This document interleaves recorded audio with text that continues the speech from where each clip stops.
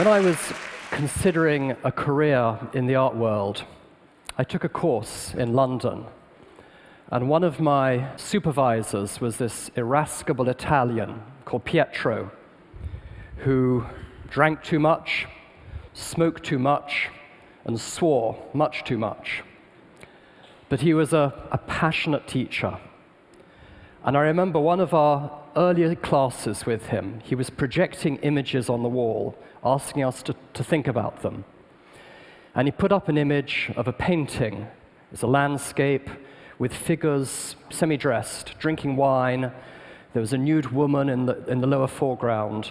And on the hillside in the back, there was a figure of the mythological god Bacchus. And he said, "What is this?" And no one else said, so I put up my hand, and I said, "It's a bacchanal by Titian." He said, "It's a what?" I thought maybe I pronounced it wrong. "It's a bacchanal by Titian." He said, "It's a what?" I said, "It's a bacchanal by Titian." He said, "You boneless bookworm, it's a fucking orgy." As I said, he swore too much. There was an important lesson for me in that.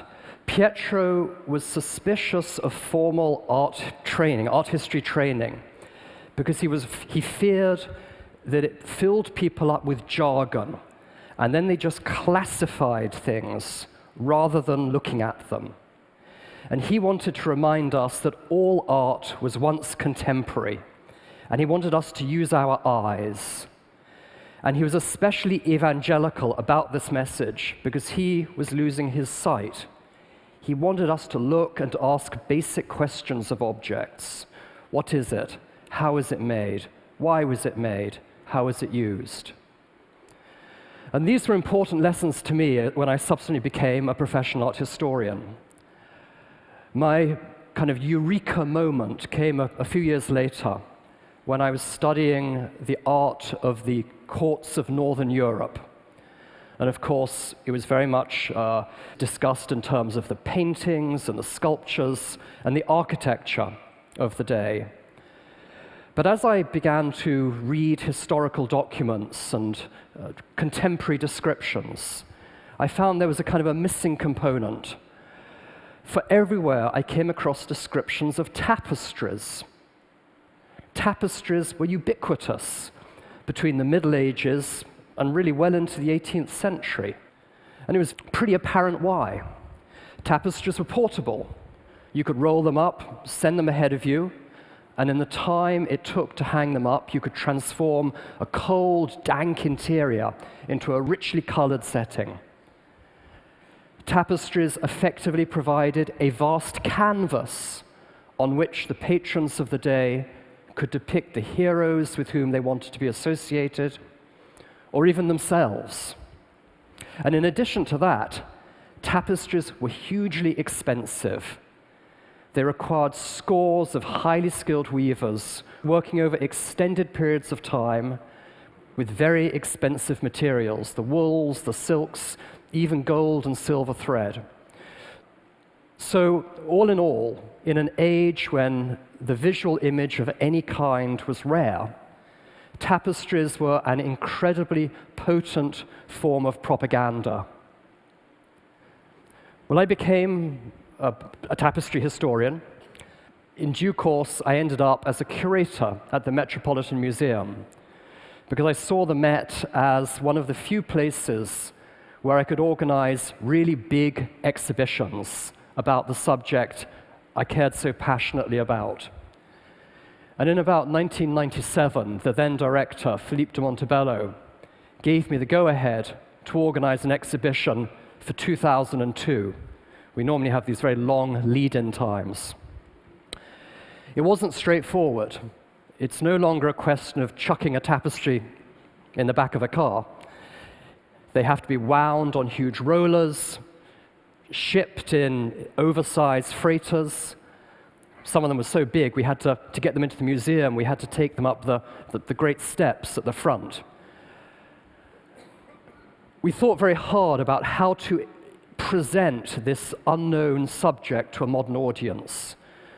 the dark colors to set off the colors that remained in objects that were often faded, the placing of lights to bring out the silk and the gold thread, the labeling. You know, we live in an age where we're so used to television images and photographs, a one-hit image. These were big, complex things, often almost like cartoons with multiple narratives. We had to draw our audience in, get them to slow down, to explore the objects. There was a lot of skepticism on the opening night. I overheard one of the senior members of staff saying, "This is going to be a bomb." But in reality, in the course of the coming weeks and months, hundreds of thousands of people came to see the show. The exhibition was designed to be an experience, and tapestries are hard to reproduce in photographs. So I want you to use your imaginations, thinking of these wall-high objects, some of them 10 meters wide, depicting lavish court scenes with courtiers and dandies who look quite at home in the pages of the fashion press today. Thick woods with hunters crashing through the undergrowth in pursuit of wild boars and deer. Violent battles with scenes of fear and heroism. I remember taking my son's school class. He was 8 at the time. And all the little boys, they kind of, they were little boys. And then the thing that caught their attention was in one of the hunting scenes, there was a dog pooping in the foreground, kind of an in-your-face joke by the artist. I know you can just imagine them. But it brought it alive to them. I think they suddenly saw that these weren't just old, faded tapestries. These were images of the world in the past. And it was the same for our audience. And for me, as a curator, I felt proud. I felt I'd shifted the needle a little. Through this experience that could only be created in a museum, I'd opened up the eyes of my audience, historians, artists, press, the general public, to the beauty of this lost medium. A few years later, I was invited to be the director of the museum. And after I got over that, who me, the tapestry geek, I don't wear a tie, I realized, in fact, I believe passionately in that curated museum experience. We live in an age of ubiquitous information and sort of just add water expertise. But there's nothing that compares with the presentation of significant objects in a well-told narrative, what the curator does, the interpretation of a complex, esoteric subject in a way that retains the integrity of the subject, but unpacks it for a general audience. And that, to me, today is now the challenge and the fun of my job, supporting the vision of my curators, whether it's an exhibition of samurai swords, early Byzantine artifacts, Renaissance portraits, or the show we heard mentioned earlier, the McQueen show, with which we enjoyed so much success last summer. That was an interesting case. In the late spring, early summer of 2010, shortly after McQueen's suicide, our curator of costume, Andrew Bolton, came to see me and said, "I've been thinking of doing a show on McQueen, and now is the moment. We have to do it fast." It wasn't easy. McQueen had worked throughout his career with a small team of designers and managers who were very protective of his legacy. But Andrew went to London and worked with them over the summer and won their confidence, and that of the designers who created his amazing fashion shows, which were works of performance art in their own right. And we proceeded to do something at the museum I think we've never done before. It wasn't just a standard installation.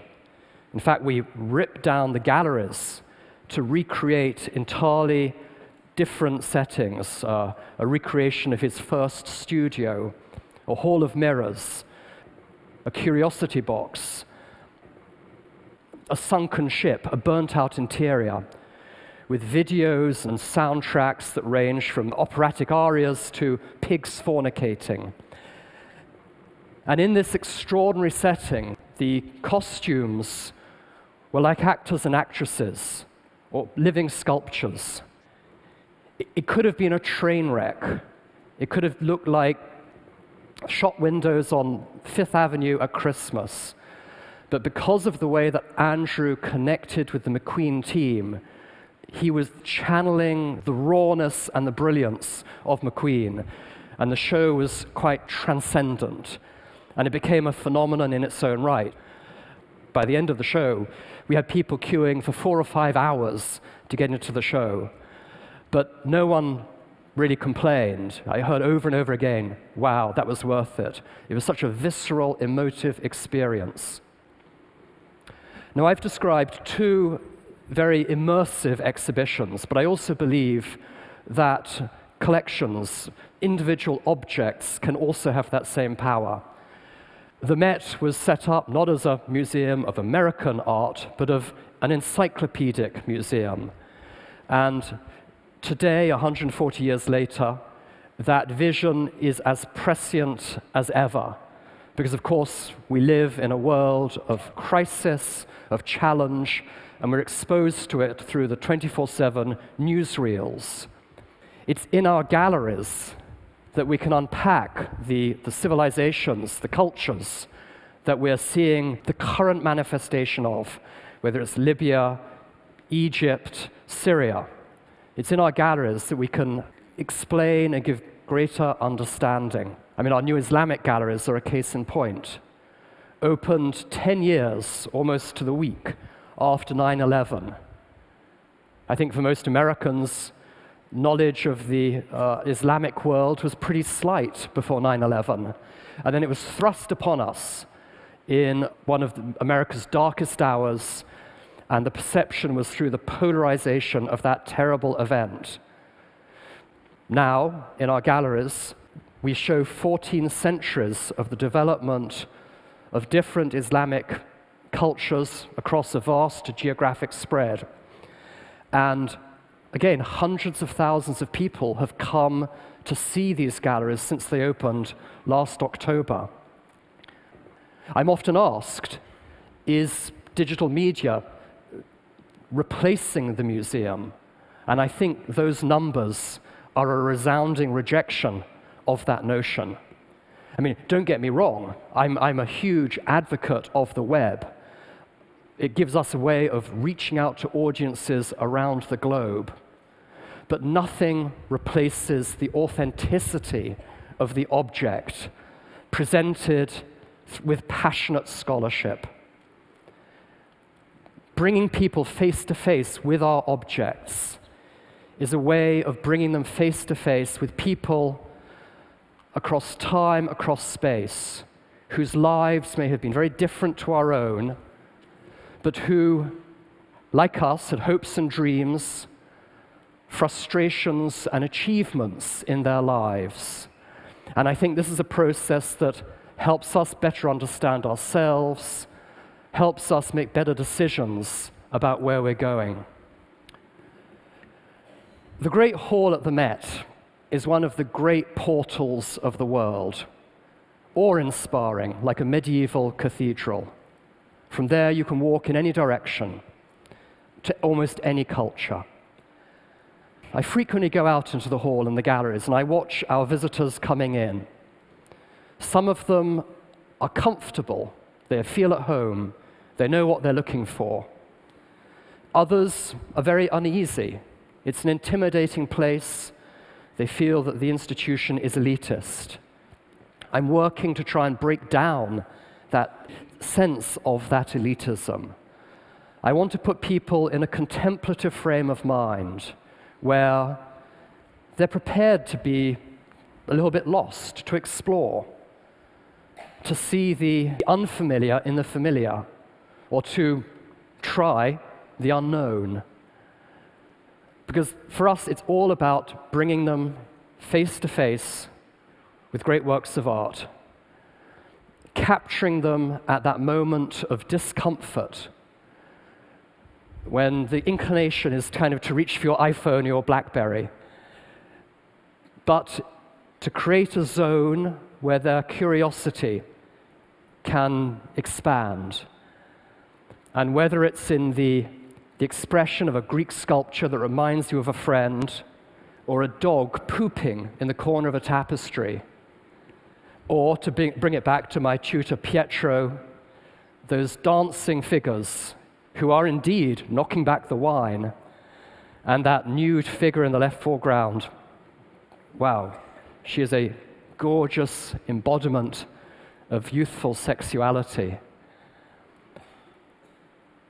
In that moment, our scholarship can tell you that this is a bacchanal.